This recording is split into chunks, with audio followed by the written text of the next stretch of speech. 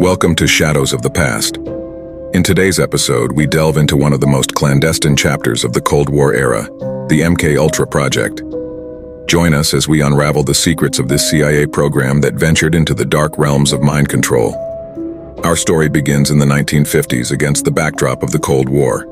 Paranoia and the fear of Soviet espionage were at their peak. In this climate of suspicion, the CIA embarked on a covert operation that sounds more like science fiction than reality. Project MK-Ultra. MK-Ultra, a codename that would later become synonymous with government overreach and ethical breaches, was the CIA's top-secret program aimed at mastering mind control. Its goal? To develop techniques that could manipulate minds, extract information, and even control behavior. Under the guise of scientific research, the project encompassed a range of experiments, many of which were conducted without the subject's knowledge or consent. The methods were diverse and often disturbing, from administering LSD and other hallucinogens to unsuspecting individuals to sensory deprivation and hypnosis. Imagine walking into a room, not knowing you'd be a part of an experiment that would alter your mind. Unbeknownst to many, this was a reality for several MK-Ultra subjects. The experiments were not just breaches of trust, they were journeys into the unknown realms of the human psyche. The rationale behind MK-Ultra was fueled by the fear of Soviet advancements in brainwashing techniques.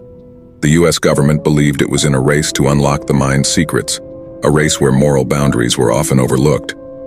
At the helm of these experiments was Sidney Gottlieb, a chemist and spy master, often referred to as the Black Sorcerer.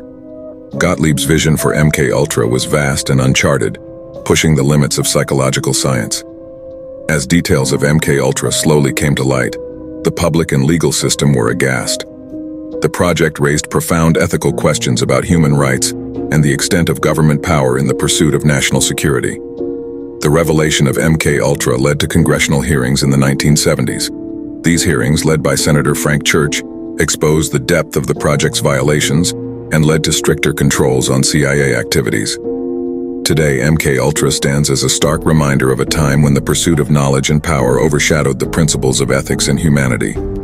It's a chapter that challenges us to reflect on the past and question the future of intelligence and psychological research. Thank you for joining us on this journey through the hidden corridors of history. If you found this episode enlightening and wish to explore more untold stories from the past, please subscribe to Shadows of the Past. Your support helps us continue to uncover and share these important narratives. Until next time, keep delving into history, and remember, the past is always present.